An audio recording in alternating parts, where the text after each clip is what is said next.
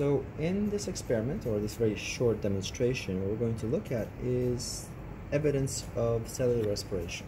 Okay, so what we have here is a set of chickpeas that have been left overnight in just some water, and so periodically they were agitated, so oxygen is added to the solution, but then it's been sealed off so that any kind of product of the respiration will be trapped inside here. Okay, and so one of the products or byproducts of respiration is going to be CO2, carbon dioxide.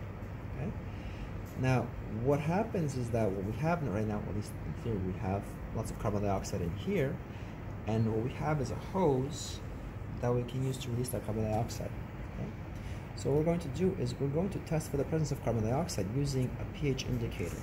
Okay, so what we're going to do is we're going to put some water into this beaker over here.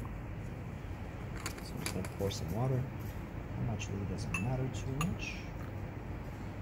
It's probably a good amount. Okay. And we're going to add some of this indicator. So bromothionyl blue is a pH indicator. It starts out blue at neutral pH, but as you make the solution more acidic, it will change color.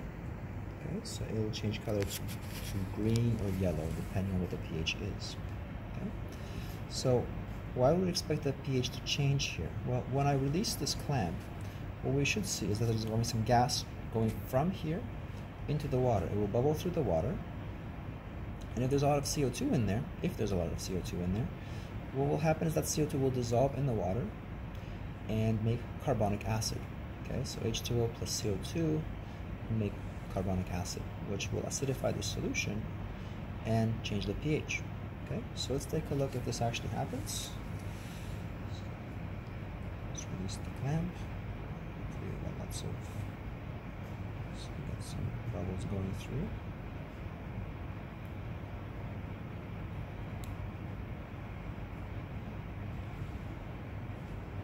Not much gas pressure in here, so that's good.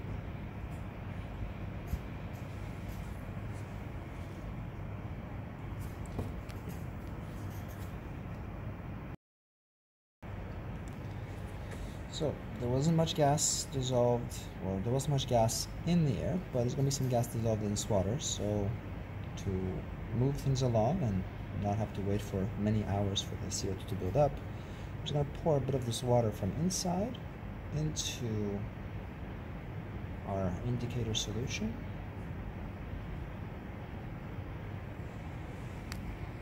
And so we can see here is that the beaker is in fact turning green because the solution inside here is acidic. Okay.